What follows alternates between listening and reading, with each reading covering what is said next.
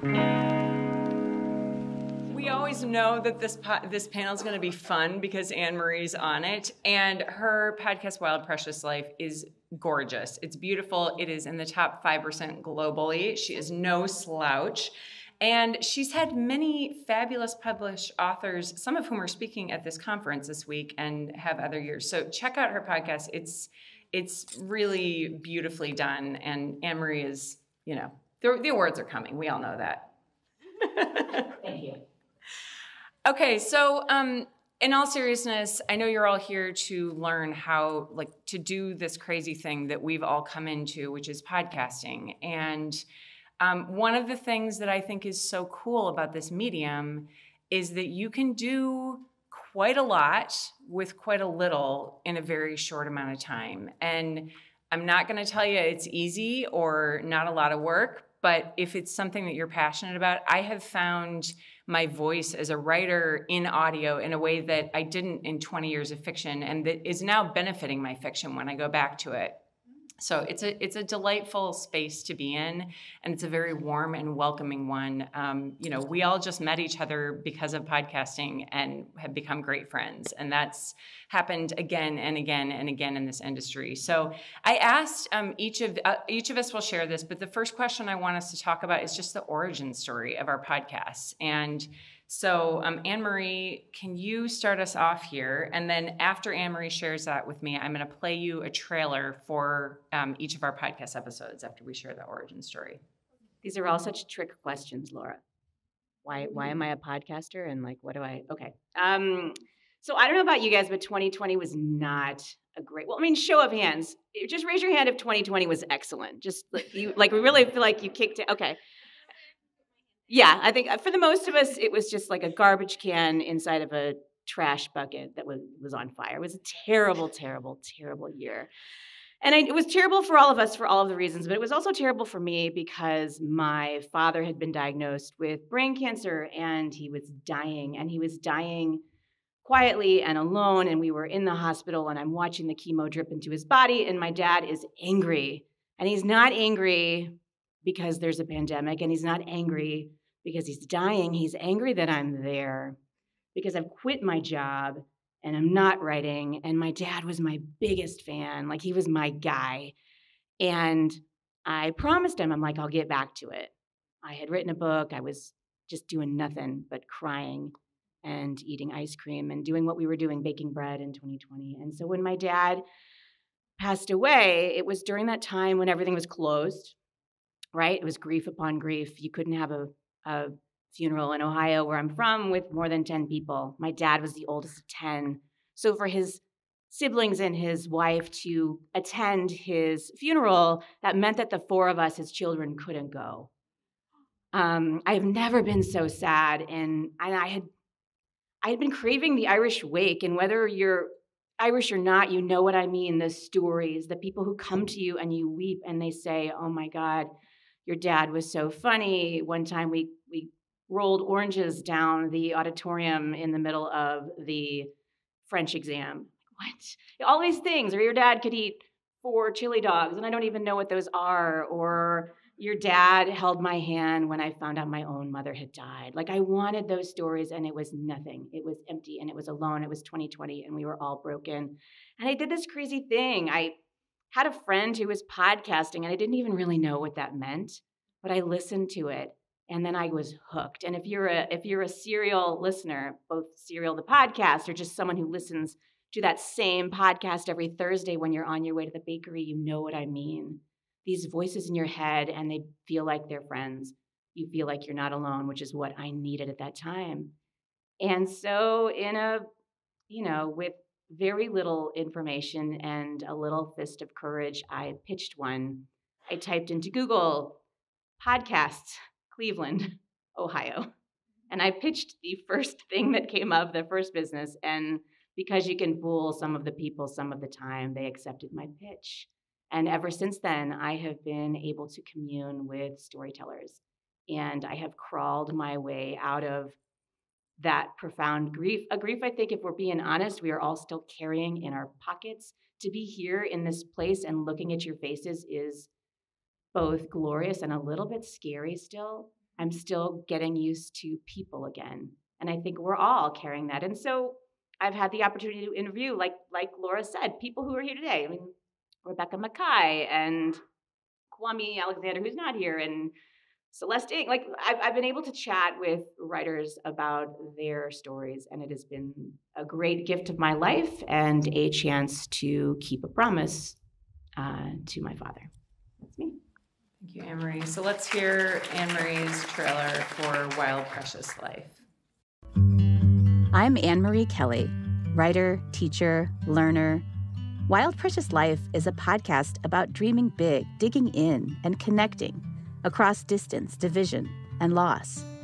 We are all hungry for those connections right now. In each episode, I talk with prize-winning writers, musicians, entrepreneurs, and wanderers who remind all of us how we can make the most of the time we have. So meet me here.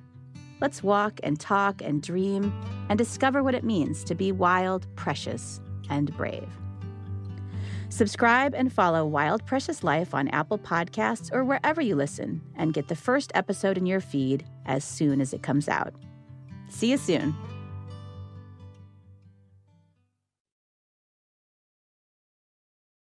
Before we move to Jia, I just want to say maybe the best way to support the podcasters you love is to subscribe to their show.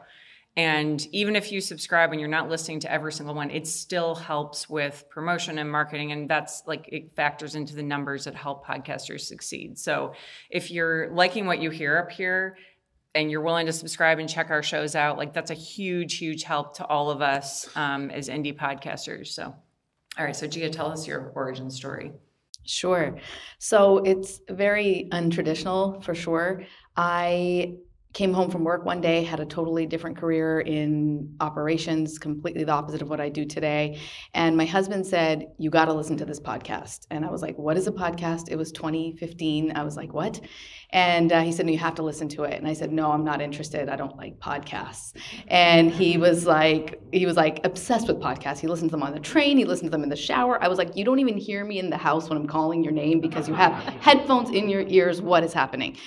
And I said, and then he said, well, listen, it's a true crime story and it's a Pakistani family. My family's Pakistani. And I was like, I don't hear of a lot of true crime in our culture. What is this? And so I said, okay, you know what? I'll give you one episode while we eat dinner. And he played it, and it was a serial podcast. For anyone who's heard it, I was like hooked like the rest of the world. I was like, what is this? And he's like, I said, play the next one, play the next one. We listened to, I think, 5 episodes over dinner and past dinner. And I was like, play the next one. And he's like, there's no more. And I was like, what do you mean there's no more? And he's like, it comes out every Thursday at 6 p.m. And I was like, oh my God, what is happening here with this story? And so then, for anyone who listened to it, every Thursday, my husband was going into the office at the time, and I would call him at 5, have you left? Because if you're not here at 6, I'm playing it without you, like I am listening to this thing. And I'm a very visual person, so podcasts just didn't hold my attention, and which is why I didn't listen to them back then. And frankly, Serial put podcasts on the map. There were no podcasts, really. There was radio shows, but not podcasts before Serial. And then I finished listening to Serial and was incensed. I was like, there's an innocent person sitting in prison. We're all entertained. That's fantastic. But what about this guy? And so I decided that I wanted to do something more, and I held a fundraiser. I live in New York. I just got some local bands together. I wrote to a random stranger on Twitter who I had seen was also an advocate for Adnan, who is the subject of Serial. And I wrote to her and I said, hey, you don't know me, but I've been seeing your tweets and they're similar to my tweets. Do you want to host and you're in New York. Do you want to host a fundraiser with me? She thought I was a psychopath. She Googled me. Thankfully, I had enough of a Google presence for her to say yes to coffee. So she met me for coffee, told me she thought I was crazy when she met me. And then we hosted this fundraiser together. And it was the first in-person fundraiser for Adnan ever back then. And of course, that story blew up, and there's been much larger ones since. And we raised a few $1,000s in one night, and we donated to the family, and in hopes that it would help his legal defense fund. In that process, I got to meet Adnan's family. They, fast forward to today, are really good friends of mine. They're just the most wonderful people. And that gave me my first little taste of some advocacy work. And I was like, how can I help more? And as a result of getting to know this family, I ended up at Adnan's post-conviction hearings. I went to his court cases. And one day in what year was it? I don't know, 2016, I think. I was sitting in the courtroom in Baltimore watching this court case unfold. And I saw so much corruption that day in the courtroom, and I was like, how can this be how the country works? How can this be? So I took the train ride home. It's a 3-hour train from Baltimore back to New York, and I was racking my brain. I said, what more can I do? Because like $3,000 isn't moving the needle for anybody. Like the fundraiser was nice. And I had just watched Making a Murderer, and I had watched The Jinx, those 2 documentaries. And I thought, people love movies. Millions of people watched Making a Murderer. I was like, I'm just going to make movies. That's what I'm going to do. That's how I'm going to reach more people. And so I came home and I told my husband, you know what? I'm going to quit my job. I'm going to enroll into film school. And he was like, people don't break into that industry at 40. I'm sorry to tell you. And I was like, let me just try. And he was like, you'll learn new skills. It's never a bad thing to go to school. Go to school.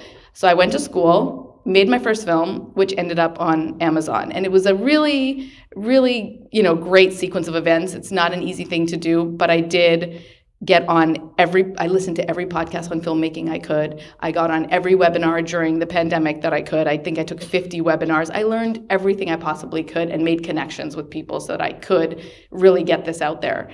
And then one day I was interviewing when I was doing press for my documentary on a podcast, and the host said, do you want to actually co-host with me? Do you want to join my podcast? And that's how I joined Speaking of Crime. And now we just cover stories where we can actually help people currently who are going through some issues with the justice system, where we can get public attention to their case that could help them. And that's where Speaking of Crime came from. Love it. Thank you. All right, let's hear this trailer for Speaking of Crime.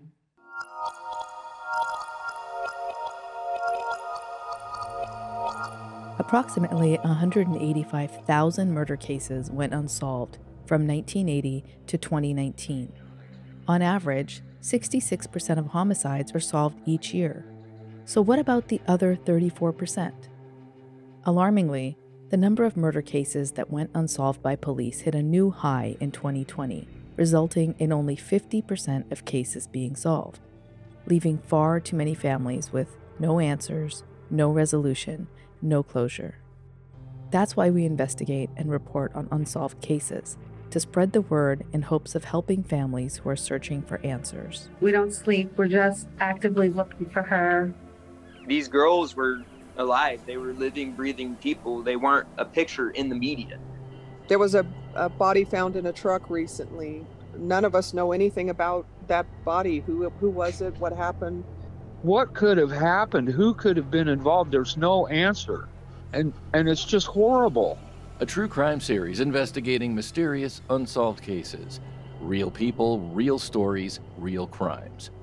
Tune into Speaking of Crime with your hosts, Jia and John. Available on Apple, Spotify, or wherever else you listen to podcasts. We are at Speaking of Crime on Instagram and Facebook, and at Crime Speaking on Twitter.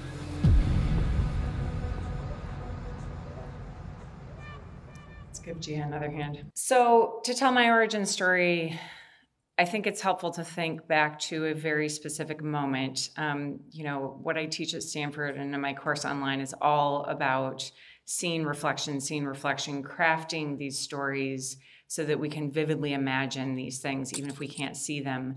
And so I want you to actually just close your eyes, if you would, for a minute, and think back to, if you can remember, where you were when you found out that the world was going into lockdown.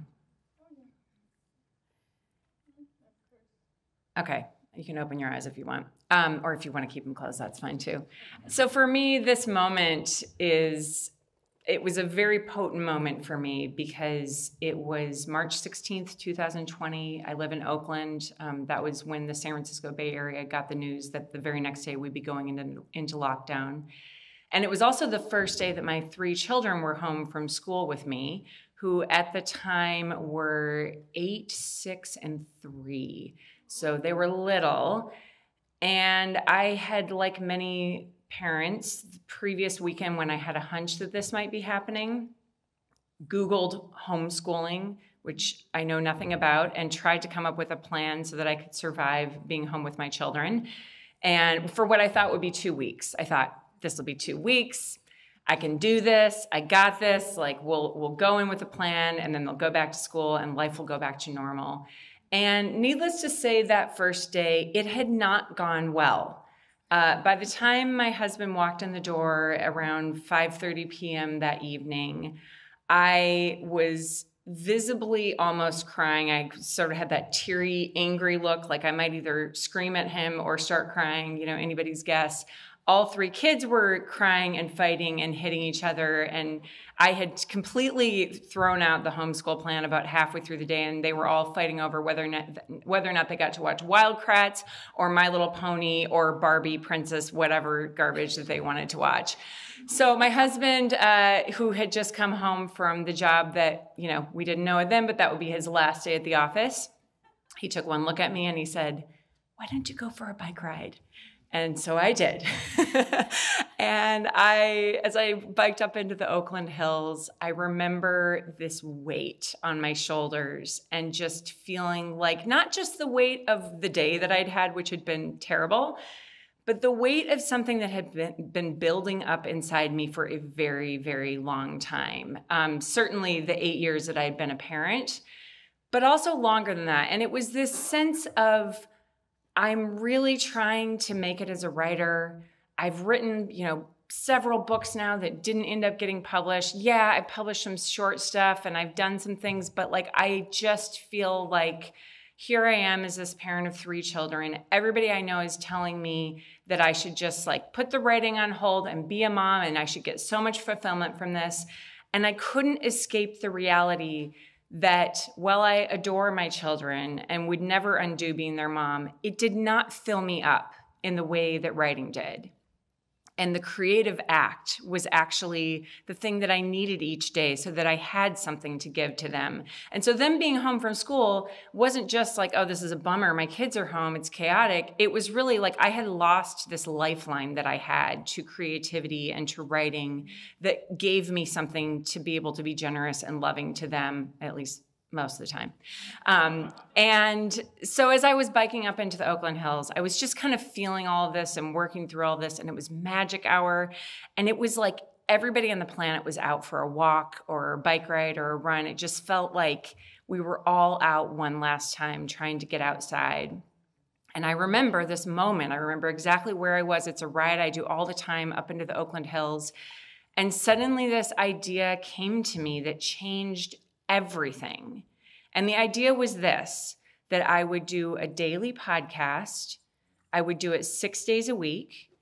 And I would essentially spend, I'd write one draft of a script, which would be like a personal essay about whatever I was thinking about and going through that day. I would record it in one take and I would press publish. And I thought, this whole thing will take an hour. I can just wake up early in the morning and do this. Yeah. We all know how that one ended, right? Ha ha. And keep in mind, I thought I was going to do this for 2 weeks. That's the only reason that when I came home and told my husband the idea, he was like, yeah, this is great. Sounds like a great idea. Good creative lifeline for you. So I ended up doing Shelter in Place. In season 1, it was daily, 6 days a week. I did it for 100 episodes before I took a break from season 2 and switched to weekly, and then did another weekly 100 episodes. So from March 17th, 2020, that was episode 1, to just this past May of 2022 was the 200th episode. I could not have imagined in any possible universe that not only would my podcast continue and grow and, become in the top 1% globally and win awards and all those wonderful things that have happened, getting a job at teaching at Stanford. But it just, if you told me when I started that any of this was going to happen, I'd be like, no, I'm doing this for 2 weeks. And that's for crazy people. And it was a little crazy for 2 years. But I will say in the time, as much as I can't recommend that to anybody, I am deeply, deeply grateful for the experience, because I think what that experience of podcasting and doing Shelter in Place taught me was that I do have a voice that shows up in a very particular way when I give myself permission to be me and to not try to be the author that I think I should be or that I think people want to hear, but Laura, who screws up and makes parenting mistakes all the time, and also like loves to show up in the world and try to find some way to give people and myself delight. And that's really what the show is. So I'm going to play the trailer here, which was from, this was from our season 3 trailer. We had 3 seasons. They're long seasons, but this is about a year ago that this came out. Some days, all I want to do is escape. I'm not just talking about getting out of my house. I'm talking about standing in a cathedral of redwoods, or the one time I saw the northern lights. That feeling that I'm part of something bigger. Escape can be small, too. Like the checkout worker who knows me, even though we've never seen each other's faces, or the friend who hugs me and won't let go. That kind of escape flips a switch. It reminds me that even when the world is on fire, there is also beauty and delight. I can let my guard down. For a moment, I'm home. Welcome to Shelter in Place, a podcast about embracing the journey in a world forever changed. We spent season 2 on a pandemic odyssey that brought us from one coast to the other and back again. In season 3, we're bringing you stories in search of home. What do I want to welcome back into my life, and what do I want to leave behind? We're not sure what home looks like anymore, but we know what we want from it. I want to know that I belong here. Not because of what I accomplished or earned, but because of who I am. I want a home where we don't pretend that our world isn't broken, but we're creating beauty from that brokenness. We're exploring how to be human in a way that feels expansive rather than exhausting. We're learning how to escape not out of life, but into it. Listen wherever you get podcasts, or head to shelterinplacepodcast.org to join us on this journey in search of home. Whatever you shared with each other in this exercise, I want to suggest to you that if you're in this room and you would like to start a podcast, this may be a starting place for you to think about that. You know, often those moments that are really crystallizing for us, that change us in some way, can be a great place to draw energy for our stories. And we know this as writers, right? I mean, this is true in fiction and poetry and creative nonfiction, in the classroom, teaching. It's those moments when something changes. That's why we want to actually engage in the story. But the first question, we're going to kind of in this section of the panel go through step by step, how do you do this thing that all 3 of us have now done here? And obviously we're going very high level because we don't have a lot of time, but we are going to give you some super specific practical tools to do this. And so step number 1 is think about how you want to tell your story and what is your story. A lot of us up here have talked about sort of witnessing somebody else's podcast experience before, you know, whether it's as a listener or a friend did a podcast. I've had that similar experience. And I found, the podcast for me that really made me feel like, oh, maybe I could do this was my dear friend Nina LaCour, who's a wonderful author that some of you may know. She has been in my writing group that meets monthly for 18 years now, long time.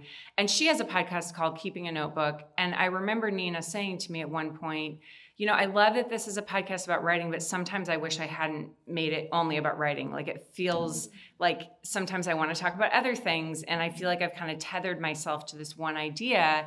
And so when I started Shelter in Place, I really thought about that. I was like, what's an idea that I can keep coming back to and keep drawing from the same well and never get bored of it?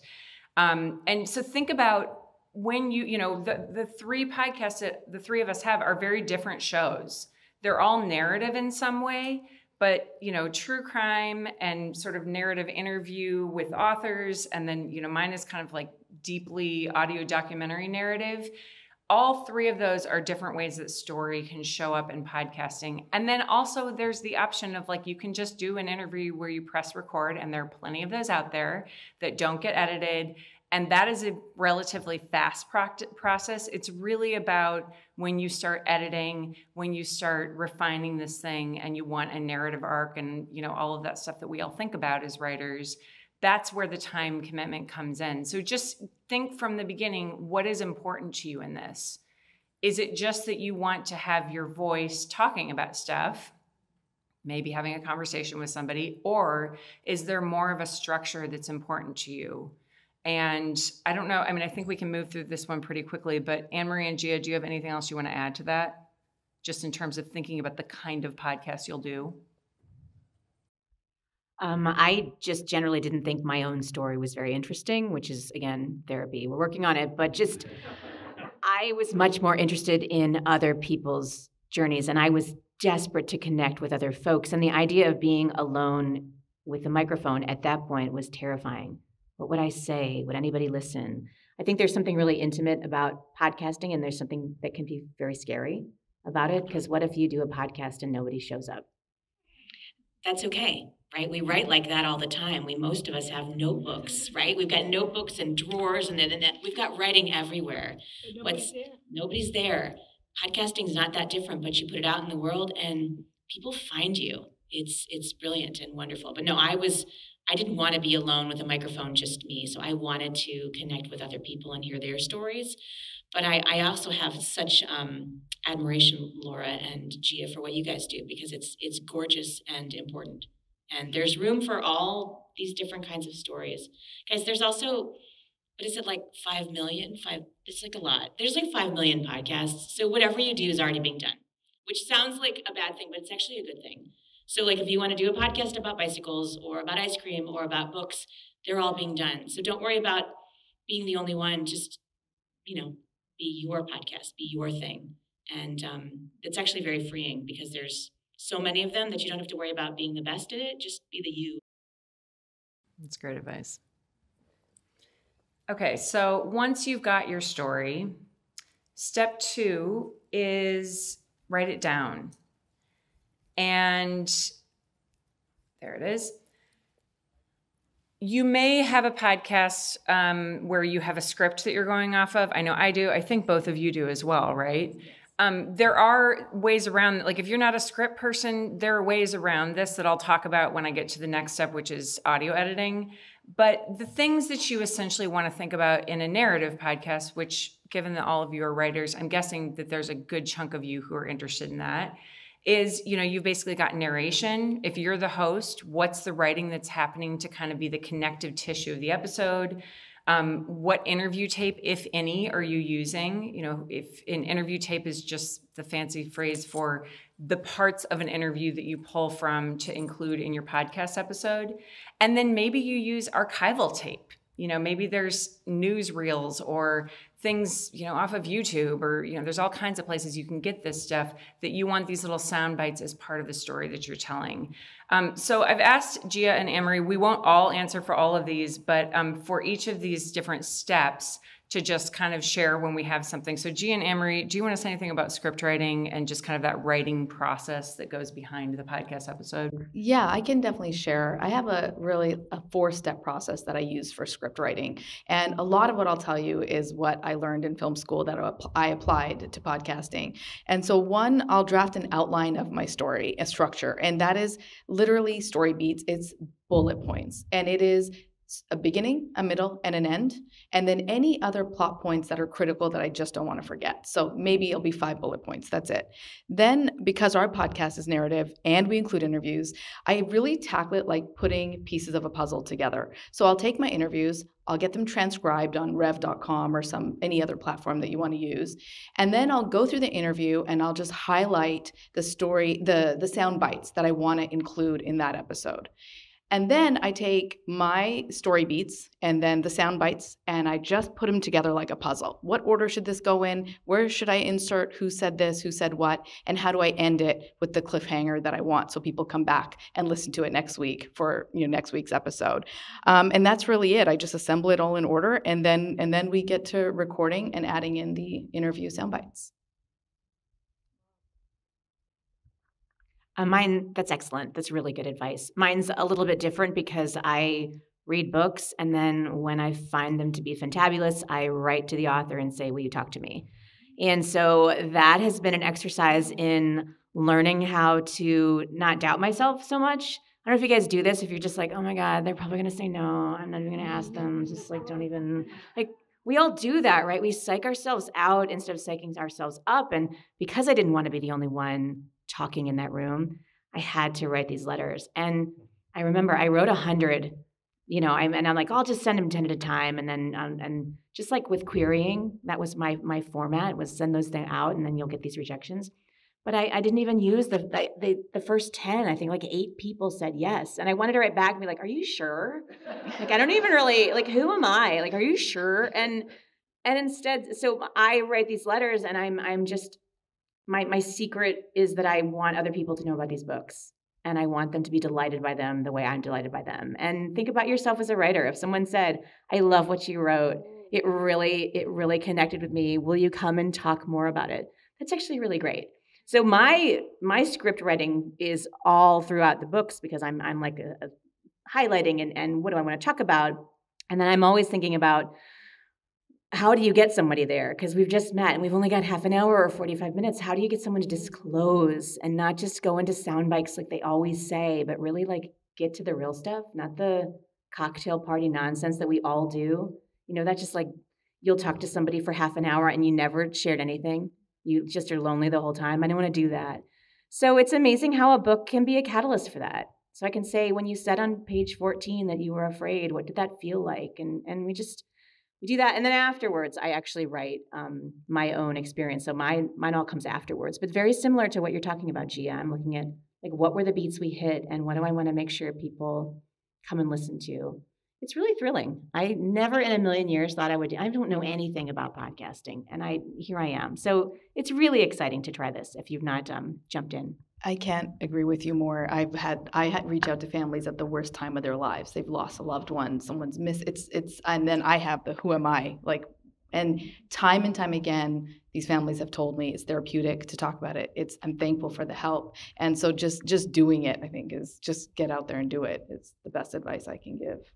Yeah, I would echo all of that. And I think, it's amazing how people are, most of the time I find, actually quite excited to talk to you. And I mean, I mentioned, I think I interviewed 100 people in those 200 episodes of Shelter in Place. Everybody from, physicians on Joe Biden's COVID task force to like Anthony Doerr, the Pulitzer Prize winning author, was one of my favorite interviews that I did. And, everybody in between. And people are surprisingly happy to talk about the things that they love and that they do in this world most of the time, I find. So one thing I'll just add to what Jia and Annmarie have said is a way that I've found, I've come at it both ways, both from doing the interview first and then writing and going and finding the interviews. But a practical tool that I teach at Stanford and in my online course, Narrative Podcast, is to develop a step script.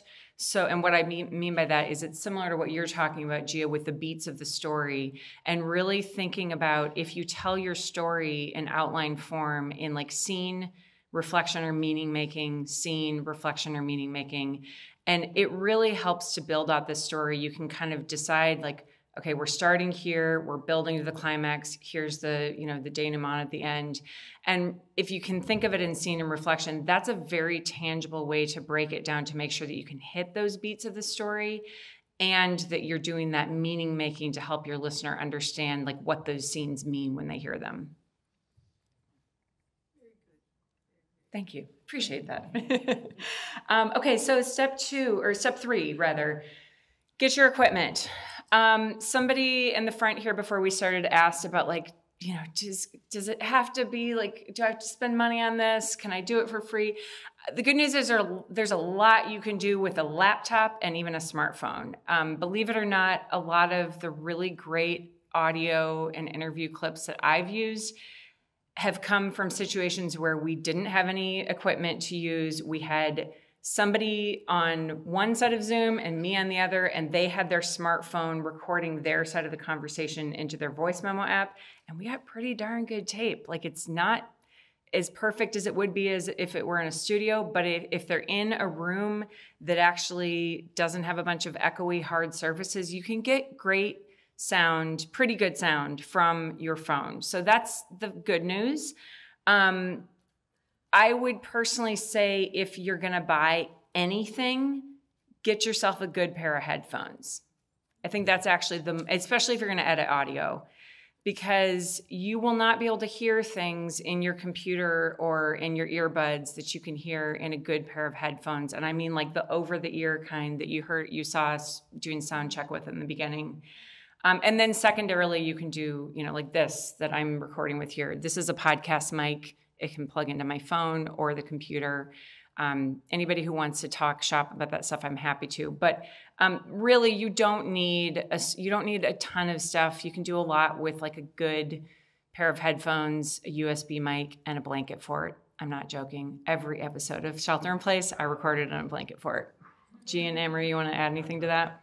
I mean, I just agree with everything you said. My mic is off Amazon. It's $25. Everything I've ever done is recorded on it. It's great.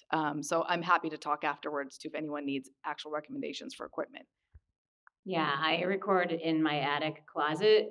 And so it's right next to the Easter baskets that you can never find. And there's Easter grass tumbling everywhere and just like old coats. And it has no heat. And so sometimes I'm sweating and the person's like, "Are you crying?" I'm like, "No, I'm just so hot."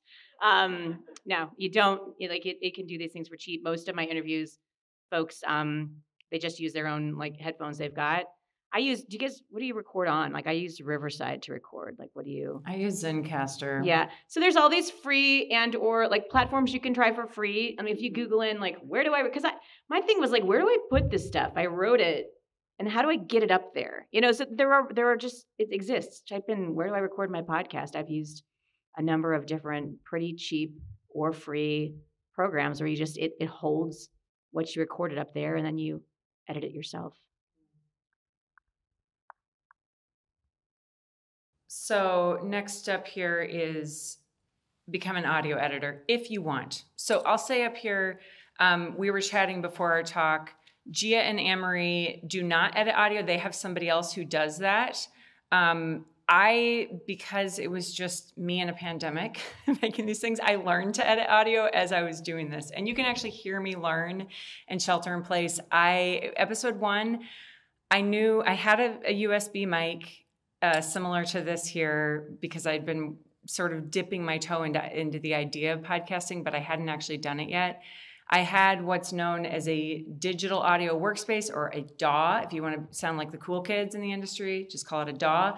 And I've listed up here on the screen several DAWs that are common. I personally started in Logic Pro X. Now I work in Hindenburg, and that's the course that I teach. Hindenburg students get a free license to Hindenburg as part of the course. I love Hindenburg, by the way, because they were made for radio. It's the only DAW that is true of, and I find it to be just like refreshingly simple. They're not paying me to say that, but I just really love it as a DAW. But the other tool to know about is something called Descript, and I put this up on the screen. This program still blows my mind. I've been using it for like 3 years now, and I still can't get over what it does. What it does is it takes your audio, transcribes it, and turns it into a Google Doc, essentially, that you can move around and edit the way that you do a Google Doc, and it will edit your audio at the same time. I mean, like, can we just like say how mind-blowing that is? I edited audio for 85 episodes of Shelter in Place just in Logic, and when you do that, you got to use timestamps, and you're like going back and forth. And my friend was like, "Laura, you got to check out this program, Descript. It's going to change your life." And I still, 3 years later, I'm like the biggest Descript event. Again, they don't pay me to say this, but I'm just like, this program is amazing. It's incredible. It makes it so that you don't have to know all the audio stuff to be able to edit audio. And they just changed their pricing structure. So like it used to be you got a lot for free. Now you get a little for free. You get like 1 hour of transcription a month for free. And then if you want to do their paid plan, I think it's like $12 a month. But even if you just want to dip your toe in, I would say like download Descript, play around with that 1 free hour. It is an extremely cool program that every single person in this room could become an audio editor with. And I will say, I still use the DAW because for sound design, which we'll talk about in a minute, I really think, Descript technically can do all that stuff, but I think it's a little inelegant when you get to the more, it's wonderful for voice. It's wonderful for interview tape, for recording your narration, for piecing those things, the puzzle pieces Jia talked about.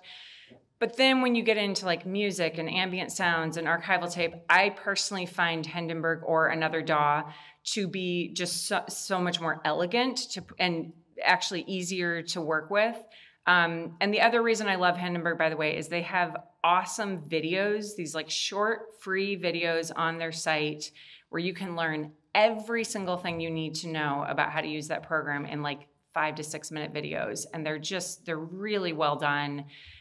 You can literally come in and have no knowledge of this stuff and be able to become like a very sophisticated audio editor very, very fast. Do either one of you want to add to any of that? I'll just say that I suck at most of the things that she just described. So if you are thinking you want to do a podcast, but you can't because you're not good at tech, like back when we had VCRs like 100 years ago, I could never record anything, right? Those buttons and all this stuff. But what Laura is saying is it's just there for you. If you have written something that you want to put out into the world, it is not as hard as you think to get it out there. You'll learn very quickly that it could be better, but you can get it there pretty easily. Like I have recorded entire interviews without pressing record. We've all done it, right? Yes. Why do you think I have like 6 backup recordings here? Exactly. But you don't have to be a technologically gadget person to do this. You can be a bookish, writerly person who wants to put your work out into the world. This is doable. I guess I'll add really quick, my co-host John is an audio editor, and this is why we work well together, because we split the work in half, and I do the writing and he does the editing. So you can also partner with someone and play to your strengths. Yeah, which is great if you can do. I highly recommend that. Okay, so moving on here. If you are doing interviews, we've kind of already talked about this a little bit, but thinking about who will you interview, what questions will you ask them? These are things that are just good to go into your podcast episode production process already thinking about way before you actually are sitting down with that person, doing a little prep ahead of time to think about not just who do you want to talk about, but what is it that you're hoping to get from them in this conversation. And, in narrative, because there's so much of this scene reflection thing that I keep talking about, you can actually prompt the person that you're talking to serve up scenes to you.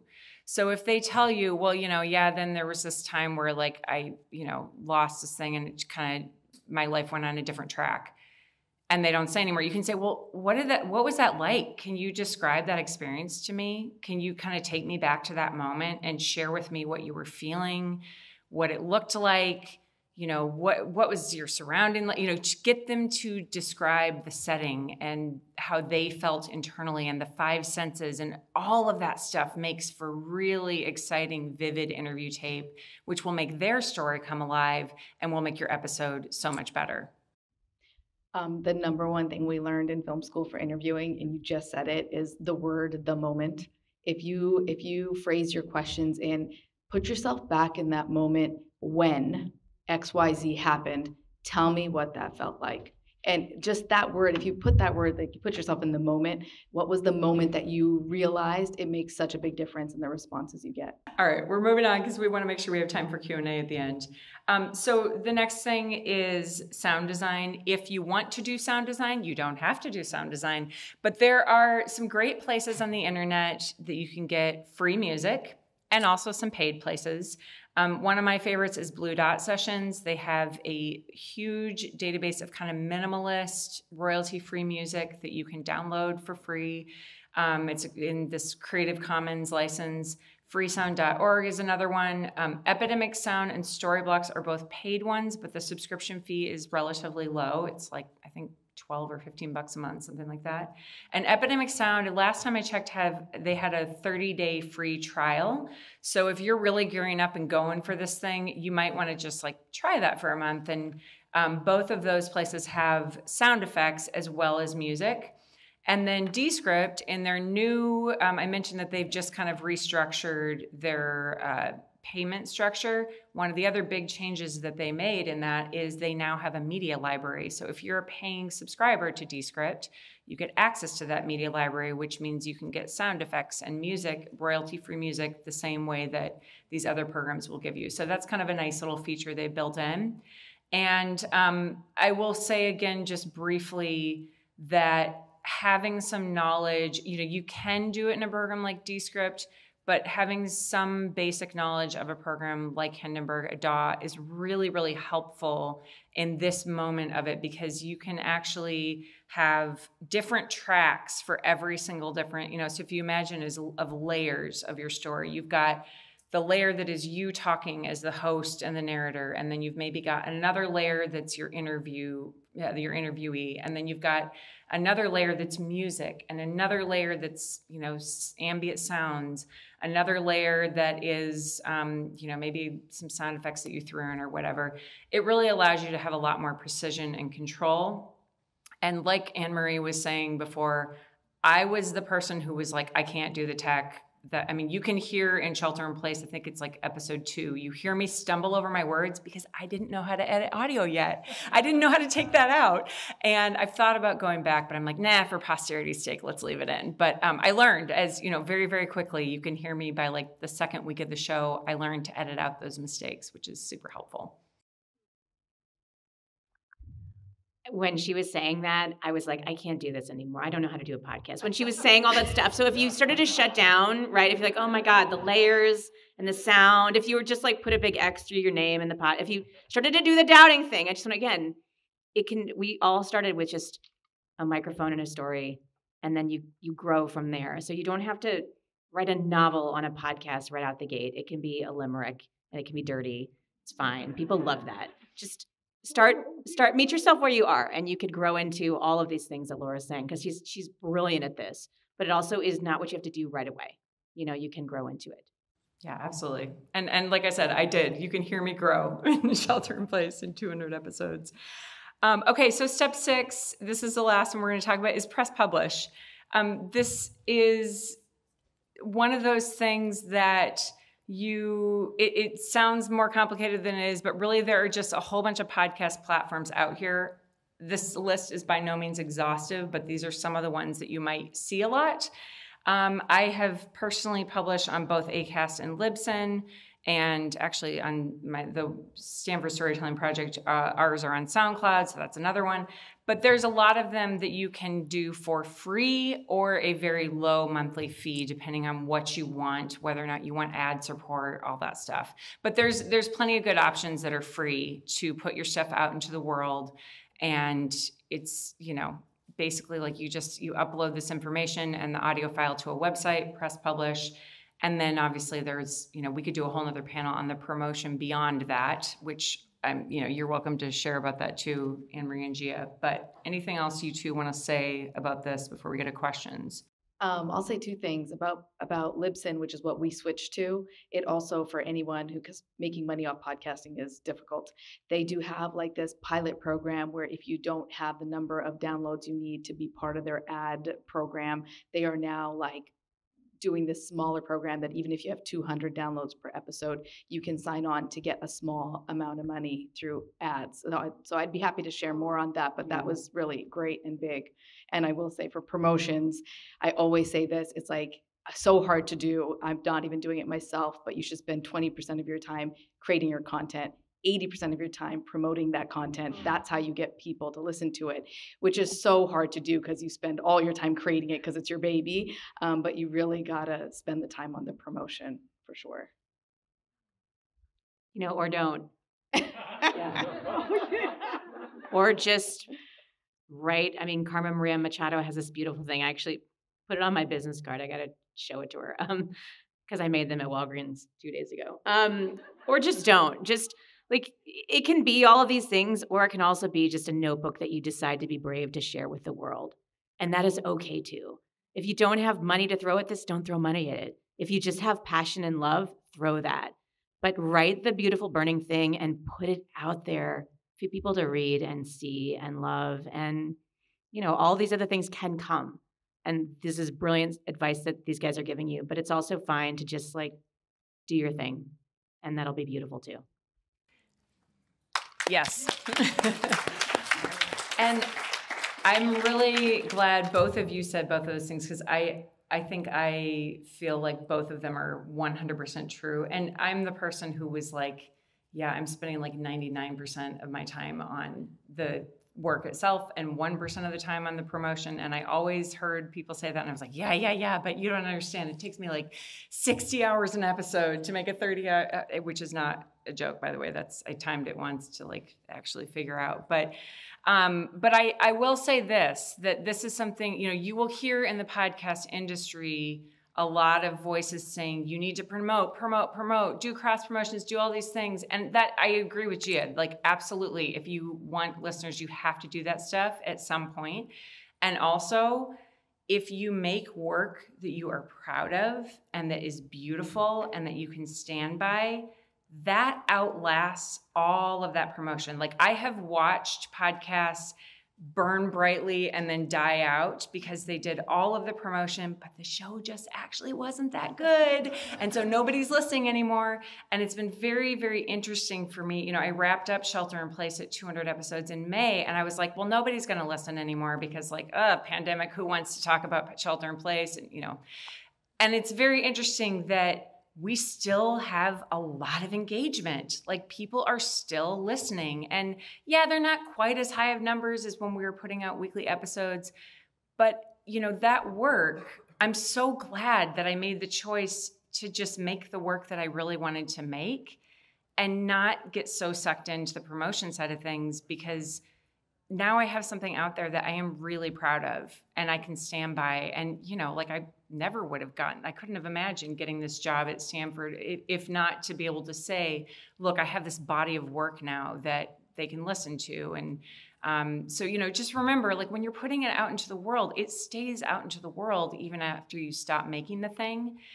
And also what Annmarie said, like if you're just making it and 5 people listen, like that's okay. That's like in the beginning, we definitely had those weeks where I was like, well, it's me and my 2 friends listening. And, and it still was worth doing because the act of creation is the thing that fills us up, right? And this process, it's download numbers. It's like, those things are fickle. It's like publishing copies of books or, getting published. We all know this, right? We all want it, but it's not the thing that's going to fill you up. It is not the thing that's going to make you feel enjoyment and delight in your role as a writer and a creator. So yeah, lean into that, into the process. Yeah, so Q&A, I want us to spend the last couple of minutes doing this real quick. If any of you are wanting to go more deeply into this QR code will take you to the course that I teach, Narrative Podcast. I teach at Stanford, but I also teach basically everything I teach at Stanford online as well. And I've got 3 workshops that are coming up this spring. The first one I think is at the end of this month. So you can just like do the workshops as a one-off, or you can do the whole semester course. You can pick and choose. I'm at the book fair too, at the same booth as the Northeastern Review, which is in like the 600 row. So I've got all sorts. If you want to talk to me later, I'll be there like basically all day. And I also, while we're doing QA, I want to put up the slide that has our 3 podcasts that, I'll say it again, best way you can support indie podcasters, especially like the 3 of us, is to subscribe to our shows and, tell your friends about them if you like them. And, if you don't like them, it's fine. You don't have to listen.